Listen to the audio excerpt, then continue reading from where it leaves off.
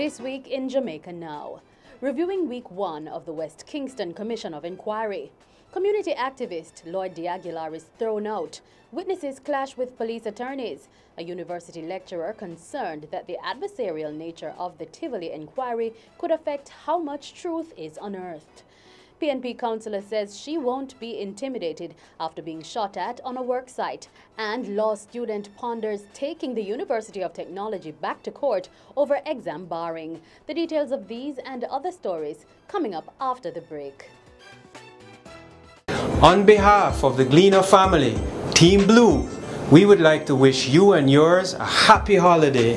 Thank you for your support of the Gleaner for over 180 years. I'm Caroline Brown and this is Jamaica Now.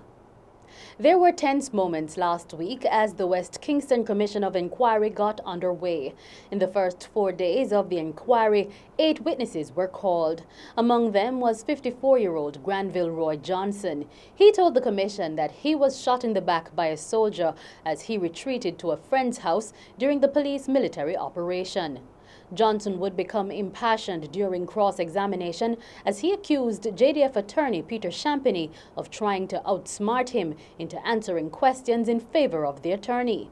Another witness, Kishona Gordon, says her stepfather was shot by soldiers on May 24, 2010, and shortly after, she too was shot by a soldier.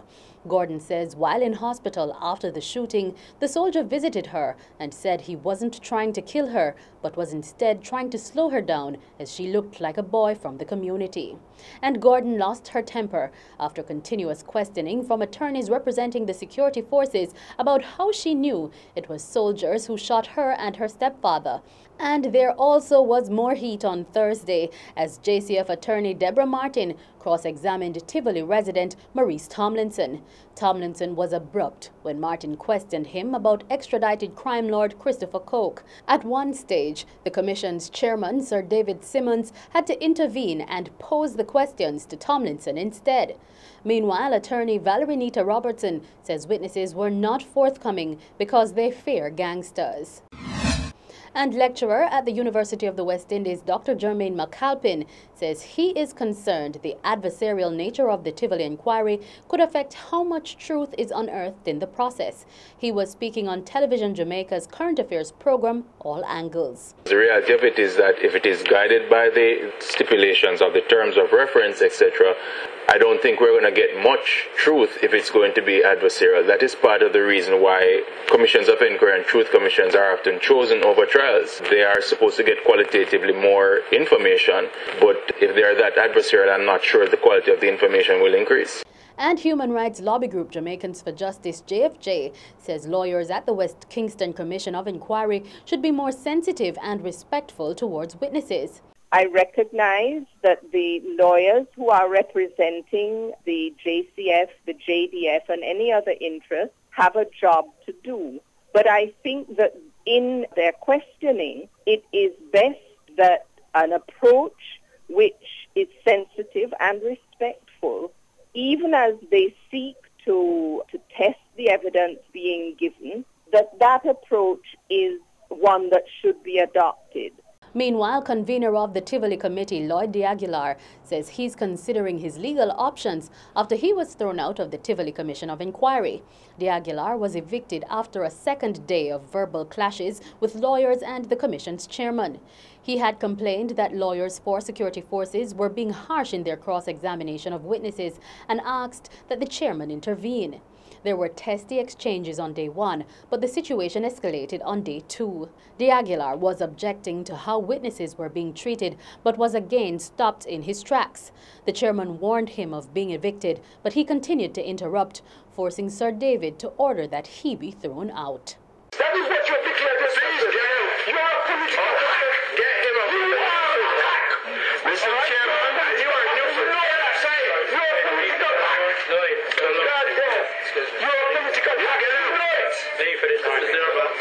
You're a political hack. That's what you're here for.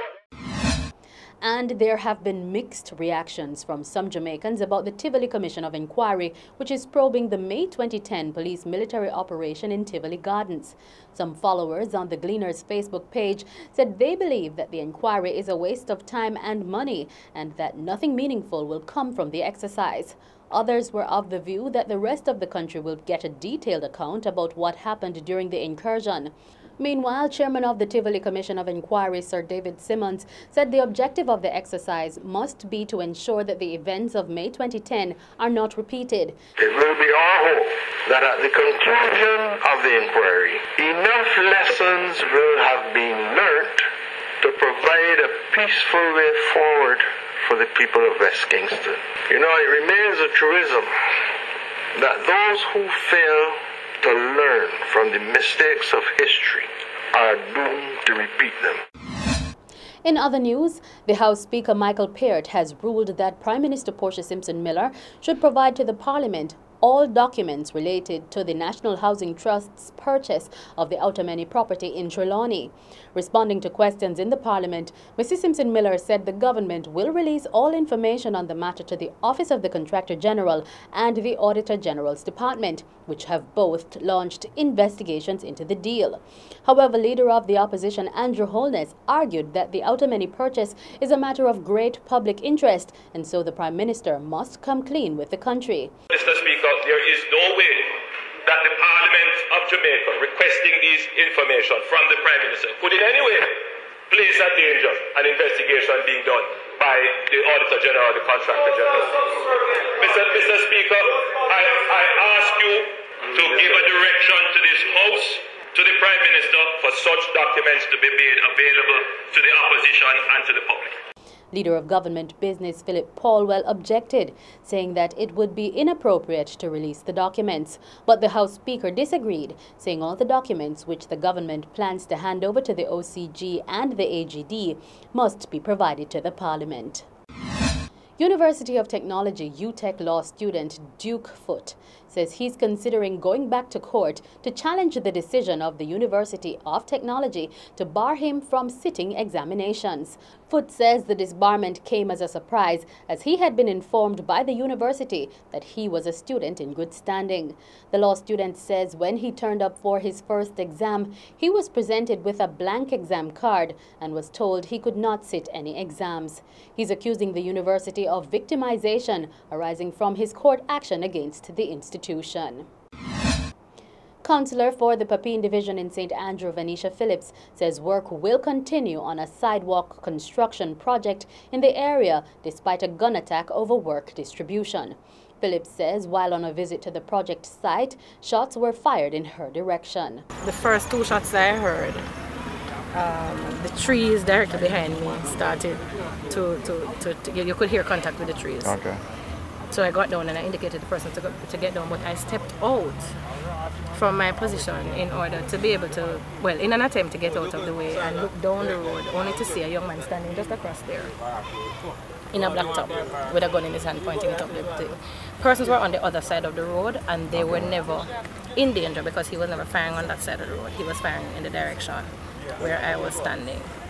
She says she went to the area after receiving several complaints about the distribution of the work to build a sidewalk and a retaining wall. Phillips says the matter is being handled by the police, but she will not allow criminals to stop the work project. Jamaica's Alia Atkinson last week shattered her national record to win the silver medal in the women's 50-meter breaststroke final at the 2014 FINA World Short Course Swimming Championships in Doha. The 25-year-old Olympian clocked 28.91 seconds to improve on her previous national record of 28.94 seconds. Lithuania's Ruta Meilutyte beat Atkinson in 28.84 seconds. And that's it for this edition of Jamaica Now, your weekly review of the big news stories. Send us your comments at onlinefeedback@gleanerjm.com. You may tune in to Power 106 FM for regular updates. Follow us on Twitter at Jamaica Gleaner and on Facebook at Gleaner Jamaica. I'm Caroline Brown, and as we go, we bring you pictorial highlights from the Tivoli Commission of Inquiry, which is being held at the Jamaica Conference Center. Yes, sir. Yes, black and blue. I call him number, I don't get his answer. So what you do? I stay in the house till look after, hear some crowd making noise. Them people making noise outside. And you know, much o'clock I reach a hospital after 7. I could have dead down a secret. And the thing you lost? Yes. That's all you're interested in? I'm interested in the people that will lose a loved one and will get gunshot to get back compensation. Were you at the intersection of Sangster Crescent and Mackenzie Drive? Looking over Rasta City? No, sir. No, sir. Okay. Did you ever see the hole that them tell us that them dig up and find bone and the policeman? You ever look at that hole? When I come back and I fix up my house. When was this that you're alleged? Well, I get it from him, Mr. Chairman. Yeah, we're not telling a lie. We see, yes, yes, sir. Yes, sir. Yeah. He has answered. Yes. Yeah, man. Then I said a bit digger. When you saw that hole? When I come back? Yeah. Yes. And when I choke on my belly and I sit down, I feel like water running down. From where? From my stomach to my stomach.